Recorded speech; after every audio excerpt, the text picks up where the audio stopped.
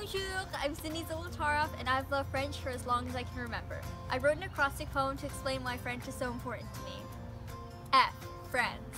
I'd love to make friends with people from all over the world that share common interests. R. Reaching out. One day I want to travel to French-speaking countries in Africa and help communities in need. E. Expanding my understanding of ballet. I love ballet and we use a lot of French terms in class. N. Nothing beats French food. C. Culture. I'm looking forward to one day studying abroad in France and immersing myself in the vibrant and interesting culture. H. How it sounds. I love how beautiful and musical the language sounds.